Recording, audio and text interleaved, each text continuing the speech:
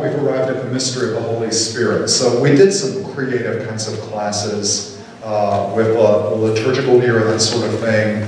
But if we were following exactly systematically, topic by topic, we would have moved from the person of Jesus, which I think we did 3 nights on the person of Jesus, to the Holy Spirit. And we talked about the mystery of God before we even talked about Jesus.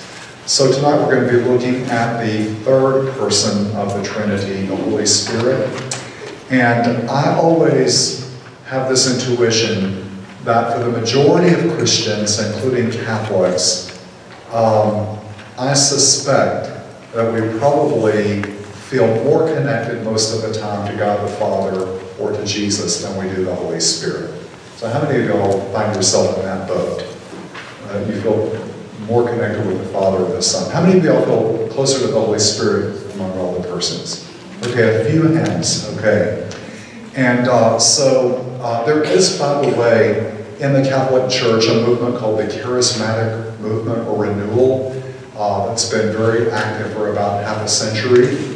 And it emphasizes very much the Holy Spirit. Our brothers and sisters in the Pentecostal churches emphasize very much the Holy Spirit. So when you're in any of those places, the Holy Spirit has great prominence. So, but I think one of the reasons, by the way, that the majority of us do not immediately connect with the Holy Spirit as much is because when we talk about God being our Father, almost all of us have some conception of fatherhood because we have fathers, and we know fathers around us. So when we think about God as Father, we're always thinking about God in terms of some form of fatherhood, however it needs to be purified.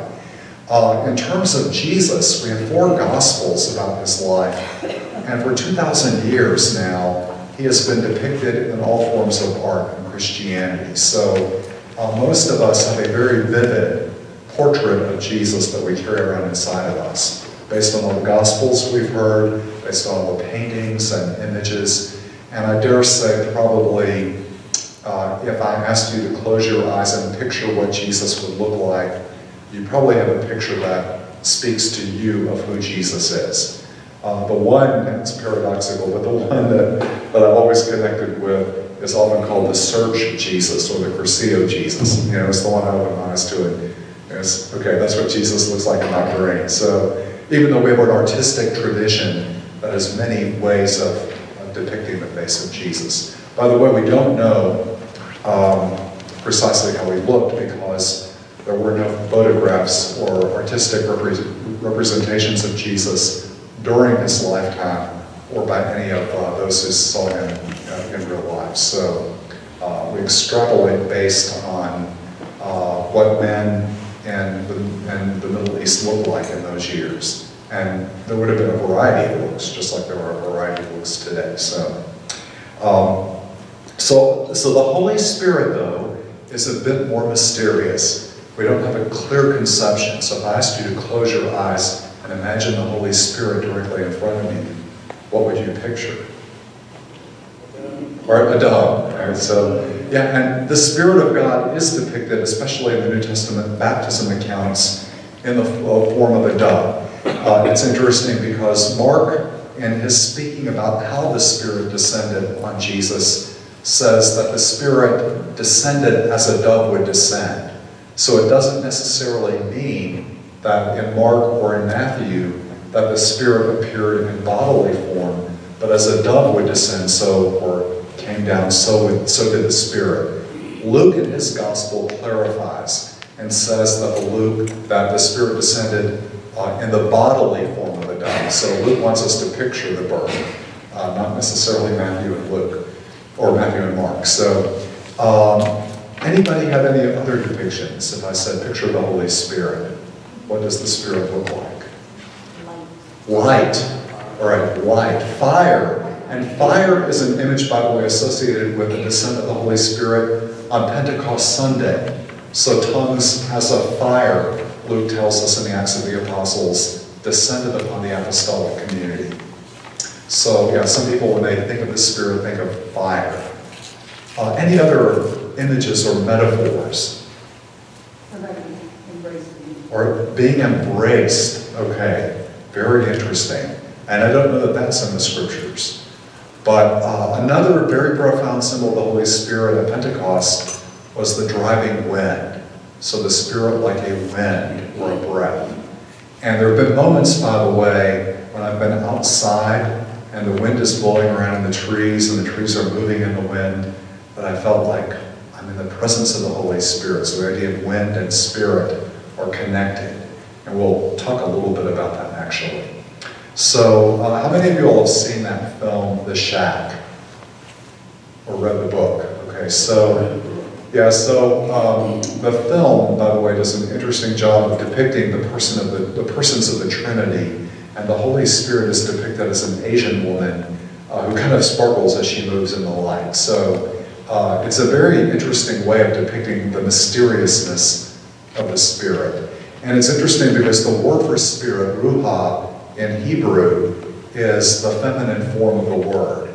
So sometimes the Spirit, therefore, has been associated with a more feminine approach to God. So the depiction of the Spirit in the shack as a woman actually does pretty well. By the way, is God a man or a woman? Male or female? Yes.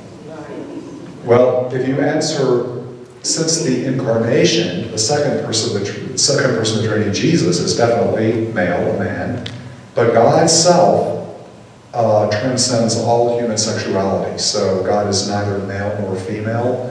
So in Genesis, both men and women, male and female, are created in the image and likeness of God. So it's no more proper to say God is a man than to say God is a woman in the essence of God's divinity. God transcends human sexuality. So both of us somehow, the sexes that God created, male and female, we reflect who God is. So and it's interesting because even though we speak of God as Father, many of the qualities of God in both the Old and New Testaments are what we would call very maternal qualities, in fact. So I often, by the way, because the Spirit in Hebrew is in a feminine form, when I'm speaking about the Holy Spirit, I'll say, she is guiding me to do such and such, rather than he is guiding me to do such and such. It doesn't bother me when you say he, because we do it in our liturgical language all the time, but an openness to the mystery of God in that way. So I want tonight to reflect a bit first upon this mysterious presence of God, this person of the Trinity that sometimes we don't think about as much. And so in Hebrew, the Spirit of God are the words Ruha Elohim. And so Ruha, the Hebrew word for spirit, is the same word that the Hebrews used for breath, like the breath that we breathe, and also the same word for wind. And when you use the phrase together, Elohim, which is the word for God, the breath or the wind or the Spirit of God, that connected set of words together were also the way that they spoke about a great storm, a mighty or a strong driving wind. So in the beginning of the scriptures, do you know the very first place that the scriptures refer to the Ruha Elohim, the Spirit of God? Breathed over the waters. Spirit breathed over the waters. Okay, over the waters. So yeah, we'll go to the very beginning. If you have a Bible with you tonight and want to peek at it, I'm looking at Genesis, first book of the Bible, chapter 1, verse 1. So the very beginning. In the beginning, when God created the heavens and the earth was a formless wasteland. Hebrew tohe wabohu, a chaos, a watery mess. And darkness covered the abyss. While this is the English translation in the current New American, while a mighty wind swept over the waters. The Ruach Elohim, the Spirit of God, hovered, or a mighty wind hovered over the waters, over that chaos. So even though our translations correctly translated as a mighty wind, it's the very same word for the Spirit of God, Ruach Elohim, which, as we Christians, we can look back and say there at the beginning, when creation was begun, already before creation, was the Ruach Elohim, the Spirit of God. Then God said, let there be light. So creation begins with light. But there's a reference to the mighty wind, or the breath of God, the Spirit or wind of God, moving over the face of the waters before God spoke. And when God spoke, we have Word. What is the Word of God made flesh in John's Gospel?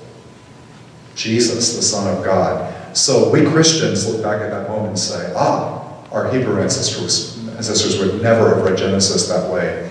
But we Christians look back and we say, here already you can see hints of the Trinity, God, the Spirit, and the Word.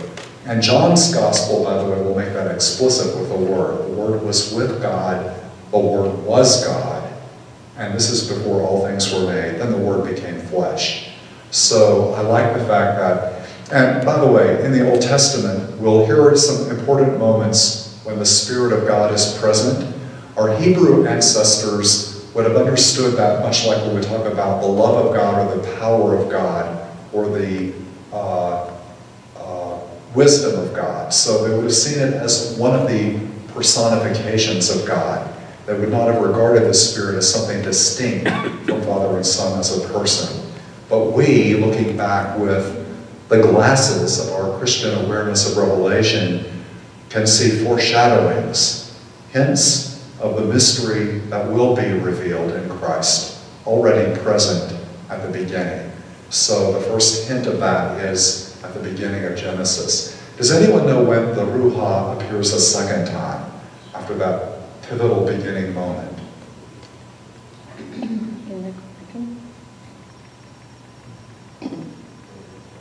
Or it's still in Genesis in the very beginning, actually before Abraham. So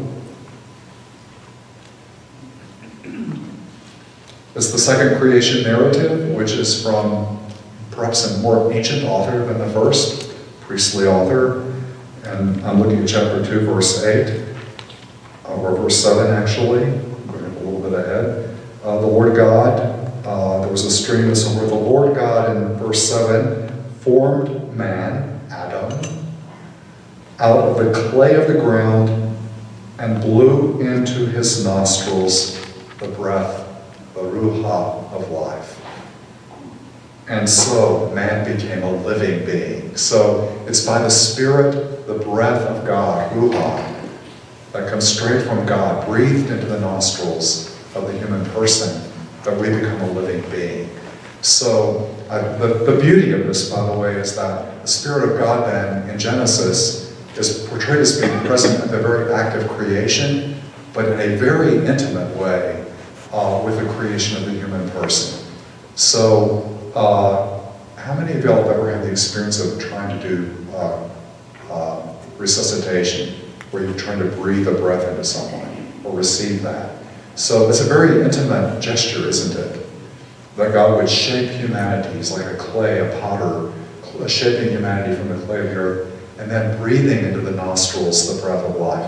So our Hebrew ancestors understood that it was by God's breath alone, this Ruach, His Spirit, that we lived. So when we lost our life breath, our life returned to the clay from which we came. So the breath was connected with the very life force that God had given humanity. So the Spirit of God will show up at key moments. One of the very profound moments, by the way, happens with Moses in the book of Numbers. So Moses has been leading God's people, and I think it's his father-in-law comes to Moses and says, Moses, this people is too much for you. You're going to wear yourself out. You need some assistance to help you. And 70 elders are selected, and in Numbers chapter 11, they select the 70, and those 70 that are chosen to assist Moses, it says the Spirit of God came down upon them, the Ruach Elohim. So they help those leaders of God's people to shepherd. Now, the story is interesting, by the way, because two of the people who were part of the 70 didn't show up where they were supposed to. They stayed back where they should not have stayed, Eldad and Medad. And guess what happened? They got the Spirit of God too. And some of the other people said, wait a minute, they weren't where they were supposed to be, they weren't with us. They shouldn't get the Spirit. And basically the response that biblical text is implying, God gives the Spirit to whom God wills. And it reminds me, by the way, of the New Testament where someone says to Jesus, we've got to stop those people. They're prophesying in your name and they're not part of our company. And Jesus says, if they're not against us, they're with us. Don't try to stop them. So this idea that the Spirit of God is sort of beyond human control, beyond our ability to manipulate it, like wind. The wind that Jesus will say in the Gospel of John comes and goes where it wills. So too does God's Spirit. It's not capturable or containable. So the idea of God's Spirit being active shows up in a very profound way in the early history of Israel. So the judges, who were the original leaders of God's people, charismatic leaders, the text will tell us that the Spirit of God seized them. So if we look at one of the famous judges is Gideon. So in Judges chapter 6, we'll reference that for a moment.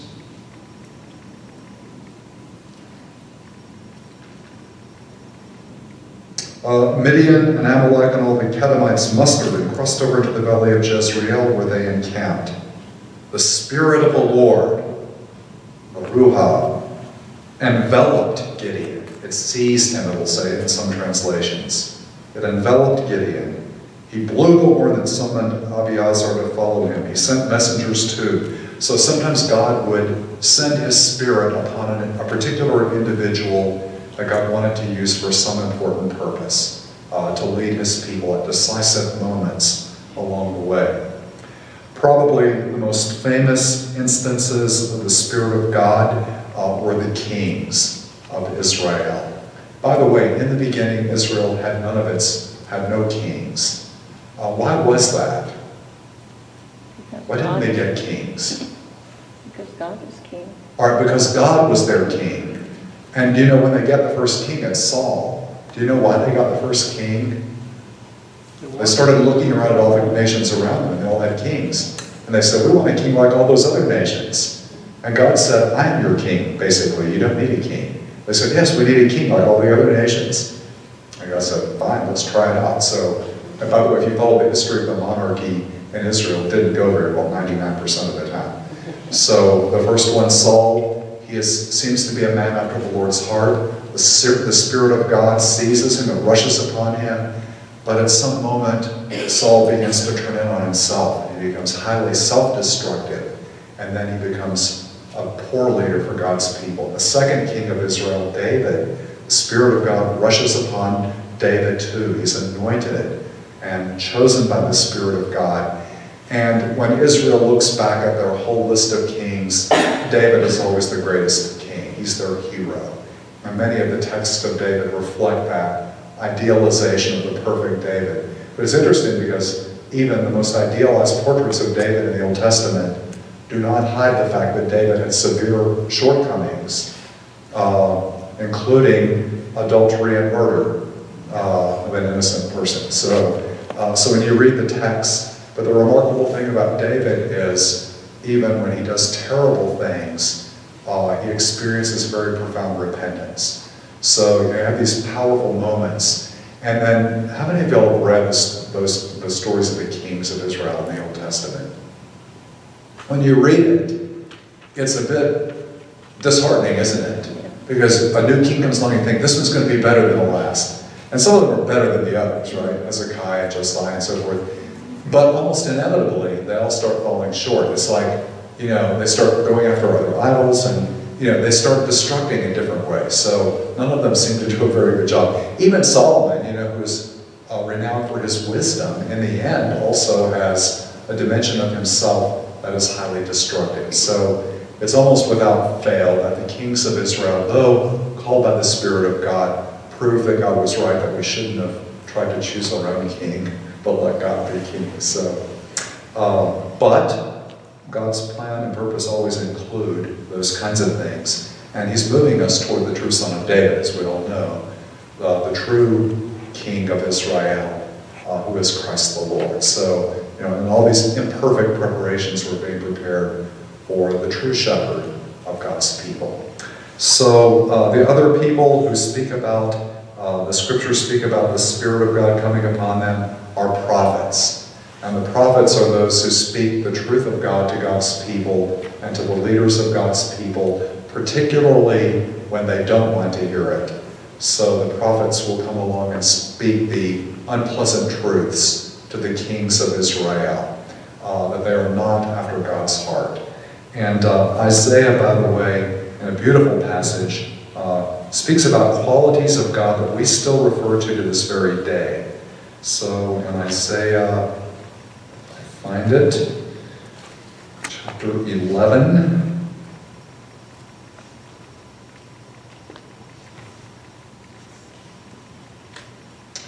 Isaiah says, and we heard this a lot, by the way, during Advent, but a shoot shall sprout from the stump of Jesse. Who's Jesse? David's father. That's David, King David's father. So Jesse's the father of King David, and Isaiah speaks about Jesse as an old stump. So, well, what happened to the growth out of that original stump? The Davidic line had died out. Nothing was left but a stump. But a shoot shall sprout from the stump of Jesse, a new beginning. And from his roots a bud shall blossom. And here we have it. The Ruach Elohim, the Spirit of the Lord, shall be upon him. A spirit, and here are the words, a spirit of wisdom and of understanding, a spirit of counsel and of strength, a spirit of knowledge and of fear of the Lord, and his delight shall be the fear of the Lord. So these are the qualities of the one chosen by God's Spirit. And we still use those qualities, by the way, in the confirmation liturgy as we describe the type of the gifts that God will give the one being confirmed in the sacrament of confirmation. Isaiah has numerous references to the Spirit of God. Ezekiel likewise speaks about a time when God will give his people, and these are the words, a new heart and a new ruach, a new spirit. And God says, I will put my ruach, my spirit, within you. And that's the promise. A very late prophet, Joel, prays for the Spirit of God to be poured upon all humanity, all humankind. So you have, towards what we call the end of the Old Testament, that deep awareness that there is a yearning that the Ruach Elohim, God's Spirit, would be on all humankind, the sons and daughters of men and women. So that prepares us for the opening of the New Testament. So with the New Testament, the Spirit of God, and the first gospel to be written, in all likelihood, the Gospel of Mark. It's interesting, Mark's gospel only mentions the Spirit of God twice. Anybody know where the Spirit is mentioned in Mark's gospel? At the baptism and the transfiguration. All right, at the baptism, the first reference in the Gospel of Mark to the Spirit. So Mark tells us that Jesus was baptized, and on coming up out of the water, he saw the Spirit descending as a dove descends, and heard a voice from the heavens. You are my beloved Son, with you I am well pleased. So in the Gospel of Mark, Jesus has what we would call an intimate experience of the Father and the Spirit. The voice of the Father speaking to him, he heard it. Mark doesn't tell us anyone else heard it. He saw it. He doesn't tell us anyone else saw the Spirit. In Mark's account, it could be Jesus himself who both sees and hears, but he doesn't refer to anyone else saying or hearing, whereas the other Gospels expand that out. We can also say, by the way, that that's kind of the first moment in the Gospels where you have sort of what we would call the seeds of the doctrine of what we call the Trinity, because there you have the voice of the Father, you have the Son, and you have the Spirit descending as a dove. So what we call a Trinitarian reference. The second reference to the Spirit in Mark's Gospel, then Mark tells us that the Spirit drove Jesus out into the desert, into the wilderness, right after his baptism. So those are Mark's two references to the Spirit of God. At once, Mark says, the Spirit drove him out into the desert. So, in the sense of the Spirit compelling Jesus to go out into the desert. By the way, Luke didn't like that so well, so he said the Spirit didn't drive him out there. He used a different verb. It led him to the desert or to the wilderness. So Mark only has two scant references. The Gospel of Matthew refers to the Spirit in those two particular cases, probably taken from the Gospel of Mark. But he also has, in chapter 10, a reference to the Spirit of your Father speaking through you. And in chapter 12, he quotes Isaiah the prophet, the Spirit of the Lord. And in 12:28, which I like this reference,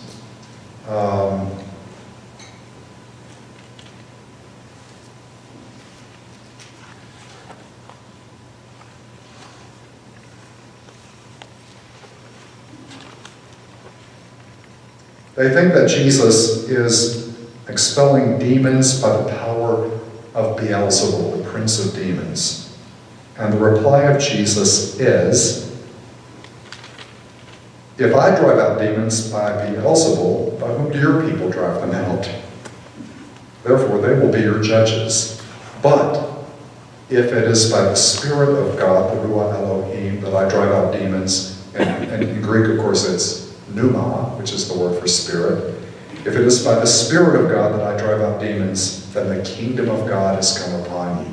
So a reference there clearly to the Spirit of God at work, much as you would refer, by the way, to the Spirit of God in the Old Testament at that point. So those are the references in the Gospel of Matthew. I think it's fair to say then that Luke, by comparison, refers to the Holy Spirit more frequently, 8 times during the Gospel itself. And Luke has also written the second narrative, the Acts of the Apostles, which in addition to being the story of the early church, might also be fittingly described as the Gospel of the Holy Spirit, because it begins with a great sequence of Pentecost, which we'll come back to, and it shows the Spirit of God guiding Peter, Paul, and the other apostles in proclaiming the gospel all along the way. So definitely in the early church and the Acts of the Apostles, you get a clear sense that the Spirit of God is guiding the early apostolic church. So in the Gospel of Luke, some significant moments. It is by the Spirit that Mary will conceive the child in her. So by the Spirit of God, she will conceive and bear the Son. Simeon in the temple rejoices in the Holy Spirit. And Luke will also mention the Spirit at the baptism of Jesus and leading him into the desert. But Luke also, and he's the only one, will mention that after those 40 days in the wilderness, that the Spirit of God led Jesus back to Galilee, out of the desert. So you get a sense in Luke that there's a more conscious awareness of how the Spirit of God is leading Jesus throughout his ministry. And Jesus himself in the Gospel of Luke will quote the prophet Isaiah in chapter 4 saying, "The Spirit of the Lord is upon me. He has anointed me." So in Luke's Gospel, Jesus is definitely what we would call the bearer of the Spirit of God. And then in chapter 10, it says Jesus rejoiced in the Holy Spirit. In chapter 11, he talks about asking for the Holy Spirit. Those who ask for the Holy Spirit, the Father will answer. And in chapter 23, which I think is a very key moment, the end of the Gospel of Luke, on the cross,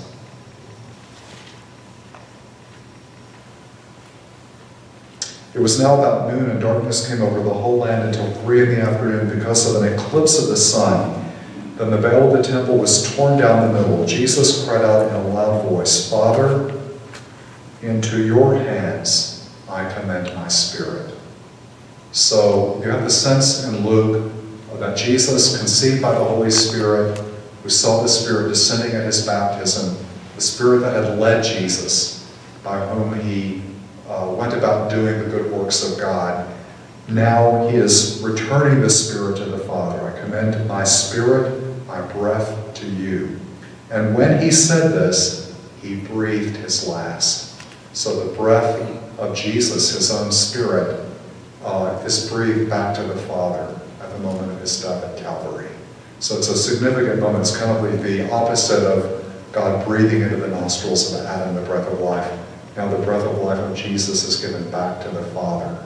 Into your hands, Father, I entrust my spirit. John's Gospel, however, among the four, has more references to the Holy Spirit than the other three Gospels. So he refers to the Holy Spirit in a variety of different ways. Early on, he says we have to be born of the Spirit, like born again, born anew, or born from above. We also have to be born of the Spirit, of the Ruah, the Pneuma of God. We must worship the Father in spirit and in truth. He compares the Holy Spirit to living waters with the Samaritan woman at the well. But the pivotal moment when John really reflects on the gift of the Holy Spirit comes at the Last Supper, in what we call the Farewell Discourse. And I want to read that little section because it's very, very significant. So at the Last Supper, John is the only one of the four Gospels, by the way, who has Jesus give us an extended farewell, a goodbye, the Last Supper. This is part of what he says. If you love me, you will keep my commandments, and I will ask the Father, and he will give you another paraclete. The Greek word is parakleo, to call upon. A paraclete, to be with you always. The Spirit of truth, which the world cannot accept because it neither sees nor knows it, but you know it because it remains with you and will be in you. I will not leave you orphans. I will come to you. So a reference to a Spirit that will be sent upon the apostolic community. I have told you this while I'm still with you. The Paraclete, the Advocate, the Holy Spirit that the Father will send in my name, he will teach you everything and remind you of all that I told you. So clear promising after the resurrection that the gift of God's Spirit would be given to the apostolic community, to the church. And he goes on in the next chapter, continuing to reflect on that same thought. When the Paraclete, or the Advocate comes, whom I will send you from the Father, the Spirit of truth that proceeds from the Father, he will also testify to me. And you also testify, because you've been with me from the beginning. And he goes on to say, when he comes, the Spirit of truth will guide you to all truth. He will not speak on his own, but he will speak what he hears. So the Spirit is closely associated in John's Gospel with both the Father and the Son, whom the Father and the Son will send once the resurrection happens. And Jesus says, you know, I'm not going to leave you orphans. You're not going to be abandoned. But the Father and I will come. We will make our dwelling place within you. And the word paraclete, by the way, in Greek, is a very difficult word to translate into English. We're not sure exactly its precise meaning. So it's sometimes translated as advocate, in the form of a person who would stand in for us at a trial. So when I go to court, I don't have to defend myself. My advocate or my attorney stands up and represents me. So the Spirit might be our advocate, might be our protector, our spokesperson.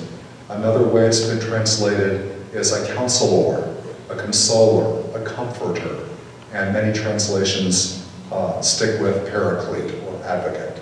So the Spirit seems to have a role of comforting, guiding, consoling, teaching, reminding us, and so forth, to dwell within us. By the way, in the Gospel of John, does he give us Pentecost Sunday? Does he have the fulfillment of the Spirit coming upon the apostolic community? It's a trick question. He doesn't have it 50 days later. For John, Easter Sunday is also Pentecost Sunday. So John doesn't separate the two events by 50 days. They happen simultaneously. The risen Lord gives the gift of the Holy Spirit on Easter Sunday night. So listen to the text. This is Easter Sunday night, on the evening of that first day of the week. When the doors were locked where the disciples were for fear of the Jews, Jesus came and stood in their midst and said to them, "Peace be with you." When he said this, he showed them his hands and side. The disciples rejoiced when they saw the Lord, and Jesus said to them again, "Peace be with you. As the Father has sent me, so I send you." And he breathed on them. The breath of the Spirit is breathed on them, just like God breathed into the nostrils of Adam at the beginning of creation. He breathed on them and said, "Receive the Holy Spirit. Whose sins you forgive are forgiven, and whose sins you retain are retained." So for John, the promised coming of the Spirit happens when the risen Lord breathes the Holy Spirit upon the apostles. It is Luke who gives us the chronological unfolding that on the 50th day in the upper room, the 11 were gathered with the mother of Jesus, with Mary, and at that moment the Spirit, like a strong driving wind, like tongues like a fire, descended upon the apostles. And Luke, by the way, speaks about Pentecost Sunday as, in a sense, the birthday of the church. It is the transformative moment from disciples who are hiding in fear behind locked doors to bold proclaimers of the gospel. They immediately go out and they begin to proclaim the good news of Jesus. And every single person who is gathered in the city of Jerusalem for Passover from all the nations to which the Jews have been scattered, all the known nations have gathered, and every single one of them here's Peter proclaiming the gospel in his own language. So what does Luke tell us by that? That the Spirit given at Pentecost gives them a boldness in proclaiming the gospel. It also gives them the ability to communicate the good news to people of every language. What Luke is telling us, by the way, is that what happened in Genesis at Babel has now been undone. So at Babel, remember, human beings were trying to storm their way up to heaven and build a tower to God. And God recognized they were trying to reach him by pride and self-sufficiency, and he caused their languages to become confused, or babble, so they could no longer cooperate together. It's a powerful, vivid imagery of what sin does. It divides human beings so that we don't communicate with each other anymore. Where the Spirit of God undoes that, and humanity begins to speak the same language, because it's the language of the Spirit of God's love that brings humanity back together. So it's a powerful undoing of the destructive consequences of sin. So when Pentecost happens, the plan of God's salvation begins to reunite the scattered children of humanity, to bring them back together. That's what's sort of one of the great themes of Pentecost. All throughout the Acts of the Apostles, by the way, as I mentioned before, references to the Spirit. When Stephen is dying, just as Jesus gave his Spirit to the Father in his death, when the first martyr, Stephen, is being martyred, he says, "Lord Jesus, receive my spirit." So he returns his spirit to Jesus as Jesus returned the Spirit to the Father. So he dies like Jesus dies. The Spirit speaks to Philip in chapter 8, to Peter in chapter 10, and again in 11. So whenever God wants the early apostolic community to do something, it's the Spirit that's motivating them or pushing them to do it. And then, of course, Paul receives the Spirit too, who pushes Paul around as well, or guides him around. So, by the way, Paul is also a great master theologian of the Holy Spirit. He speaks throughout his letters about the Holy Spirit. And there's some pivotal points I just want to highlight, some most key ones. In Romans chapter 8, he says that the Spirit has been poured out into our hearts. We've been given a spirit, Paul will call it, of adoption, so that we too, like Jesus, can cry out, Abba, that is Father. And that's very significant because Paul's letters are in Greek, but that word Abba is in the original Aramaic or Hebrew. So Paul is referring to an ancient connection with the original Christian experience. Once we accept and receive the Spirit of God, that Spirit poured out into our hearts, we cry out with Jesus, Abba, Father. Powerful moment. Paul also mentions in that very same chapter that none of us knows how to pray as we should. So the Spirit helps us to pray in inexpressible groanings. So we do not know how to pray without the assistance of the Holy Spirit. One of his powerful points of reference is his first letter to the Corinthians. If you read chapters 12, 13, and 14, Paul there speaks very eloquently about the gifts of the Holy Spirit. And he enumerates those gifts. And what is one of the most common gifts of the Holy Spirit in the Corinthian community? Anybody know? It's called glossolalia, speaking in tongues. So people in Corinth were able to speak in tongues. And if you go to the charismatic prayer meetings or to Pentecostal churches, people to this day still speak in tongues. And it's not a language that's understandable on the part of the human person, unless you've been given the gift of discernment of spirits where you can understand the tongues. And I've known several people through my years as a priest who have been given that gift, that special ability of the Holy Spirit. So an ability to speak in a language that is not any language of the world, but the language of the Spirit of God. Paul, by the way, will go on to say that every gift of the Holy Spirit is given for some common benefit. In other words, for the good of the church as a whole. They're not meant to be private gifts for us alone, but they're meant to do something to build up the body of Christ. And Paul will say there are a variety of gifts in the church of the Holy Spirit.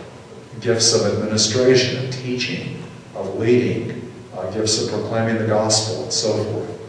But then he goes further and he says, but what are the most important gifts of the Spirit? What are the greatest gifts? Chapter 13, you all know it by heart probably. In the end, there are three of the most important. Faith, hope, and love. And the greatest of these, Paul will say, is love. It's the greatest gift of the Holy Spirit, is love itself. And Paul is beautiful in that section of 1 Corinthians. We know it from weddings, most of it. Love is patient, love is kind, and so forth. And love will endure. It will last beyond anything else. And then Paul goes on to say, I can speak in tongues, but if I don't have love, I'm nothing. And I can prophesy. And if I have faith enough to even move mountains, but I don't have love, then I've lost everything. So for Paul, the decisive gift of the Spirit is in fact love.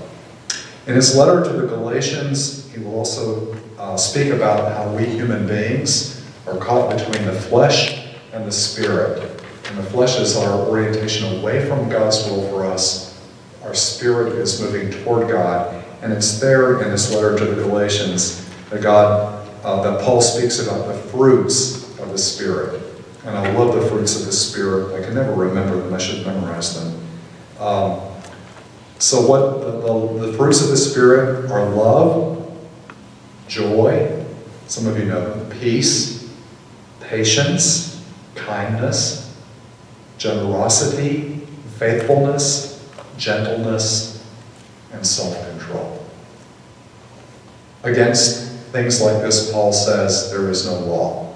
So in other words, anytime you're living the fruits of the Spirit, love, joy, peace, patience, kindness, generosity, faithfulness, gentleness, and self-control, you're living according to the Spirit of God.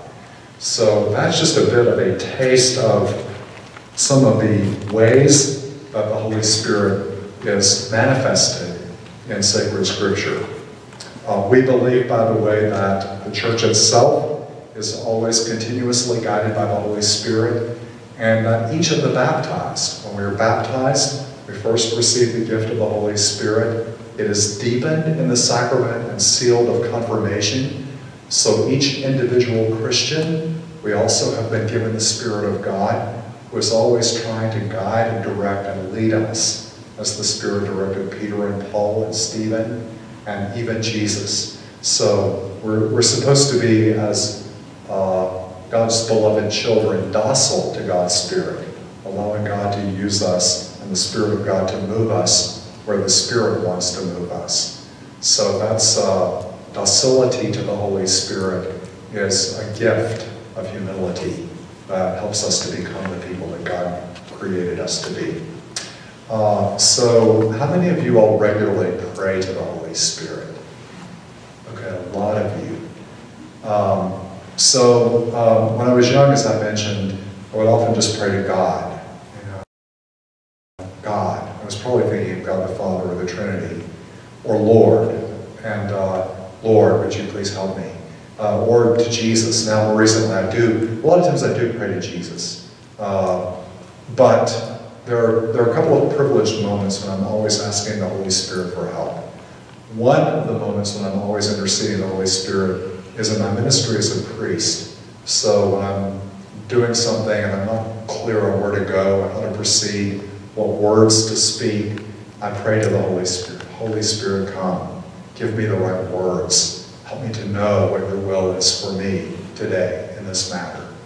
I may have told you all that. Did I tell you the story about the woman I had to call on the telephone once?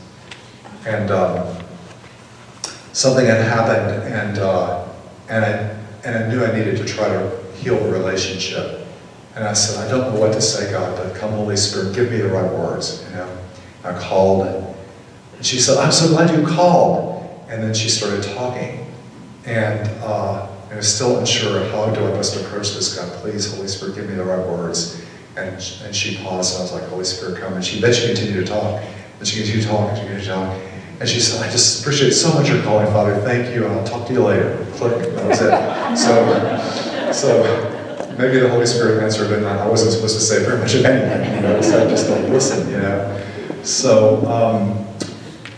So yes, the Spirit of God is good to call upon when we need wisdom, when we need courage.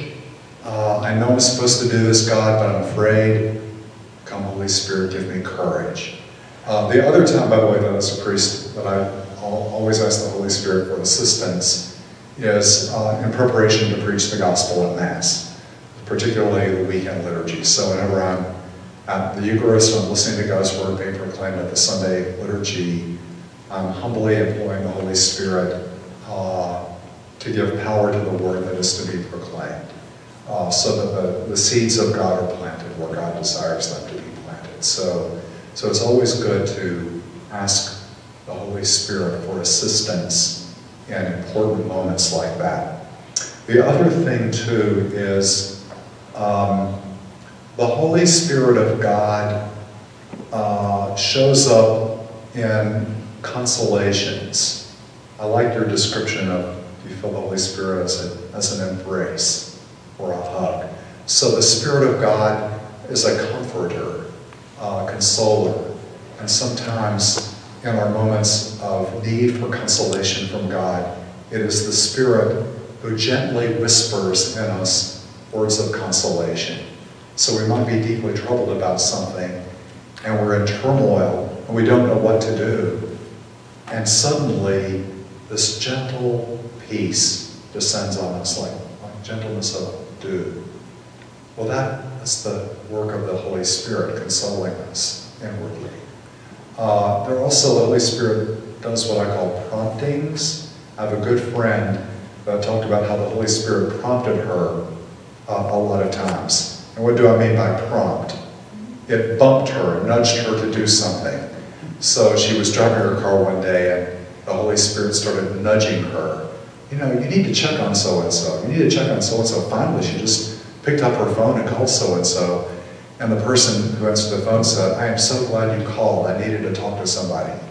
And she said, that was the Holy Spirit prompting me. You know, I don't know where that thought came from to call that particular person at that particular time, but the Holy Spirit prompted her. So the more attuned that we become to the Holy Spirit, the more the Spirit will prompt us and guide us and lead us to do things that we might not think of on our own. So that's the gift of what God's Spirit does for us in given moments. All right, any questions or observations tonight about God's Spirit? Well, I don't know when I started praying to the Holy Spirit, but I do pray to Him. Anyway, I have had several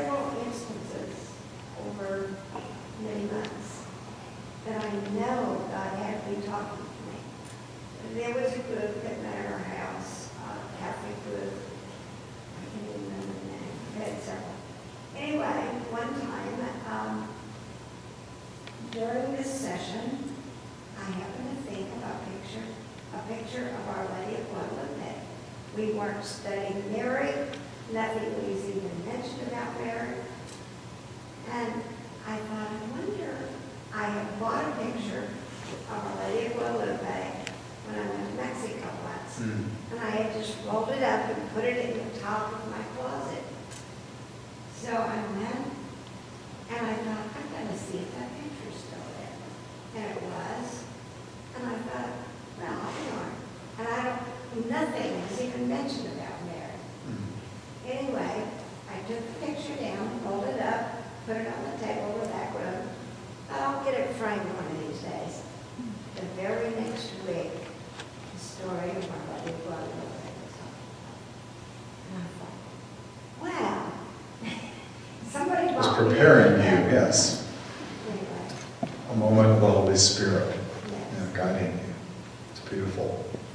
Well, you know, the Cursillo groups, mainly in this parish, invoke the Holy Spirit in the beginning of their meetings. Yes, the Holy Spirit is referred to in the RCIA prayer book. They use the prayer of the Holy Spirit before every talk on the weekend, too.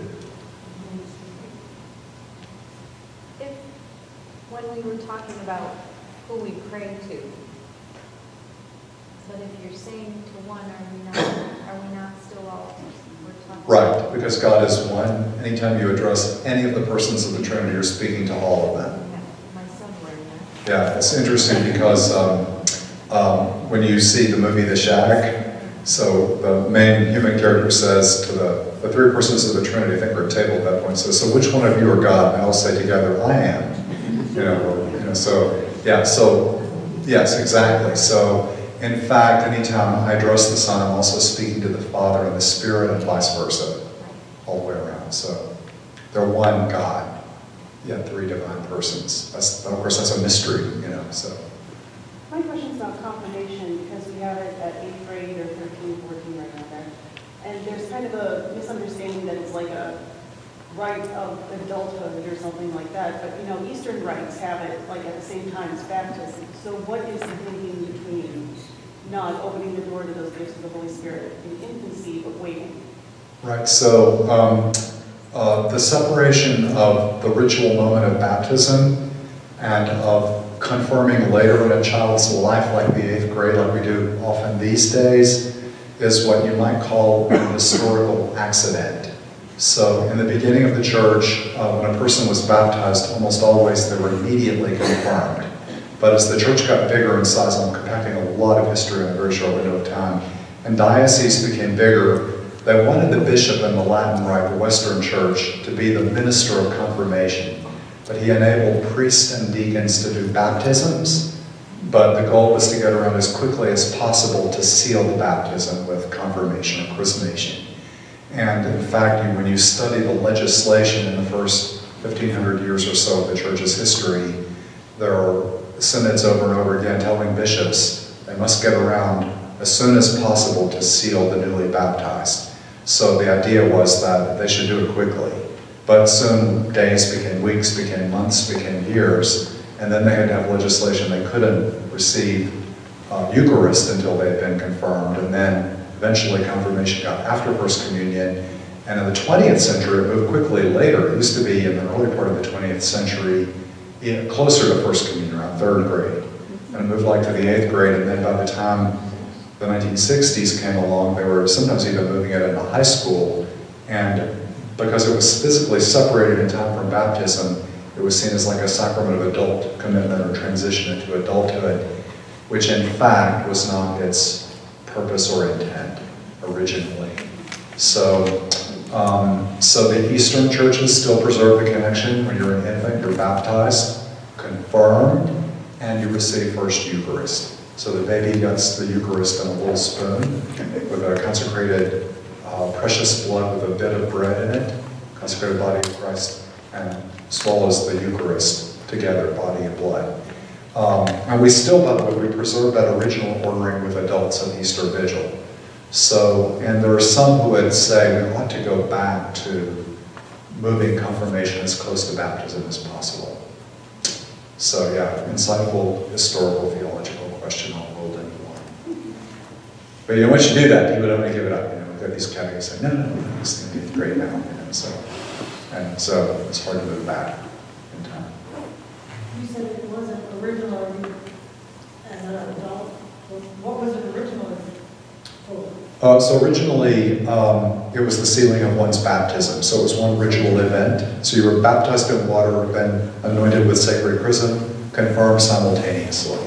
So it was a sacrament of Christian initiation. But you did baptism, you still did the old, right? Oh yeah, so isn't that weird? So we want to hold on to, that's the old catechumens on the chest, the chrism we use on the head of the child after they're baptized. So it's what we call a remnant of confirmation left in the baptismal rite that really is meant to be later. That's very strange how these things develop ritually speaking.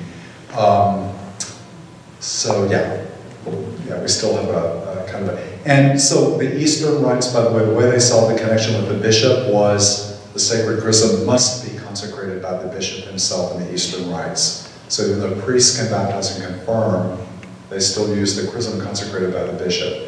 And in the West, we still do that most of the time. So the bishop does the blessing of the consecration of chrism and blessing of oils during Holy Week, which we use in the sacraments, including confirmation.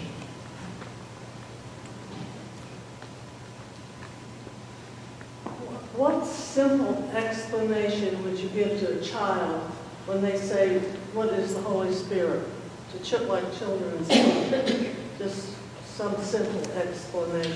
I would say to a child, you know, the Spirit of God is the presence of God who is always with you and in you and surrounding you. Always close to God because the Spirit of God is with you. That's what I would say.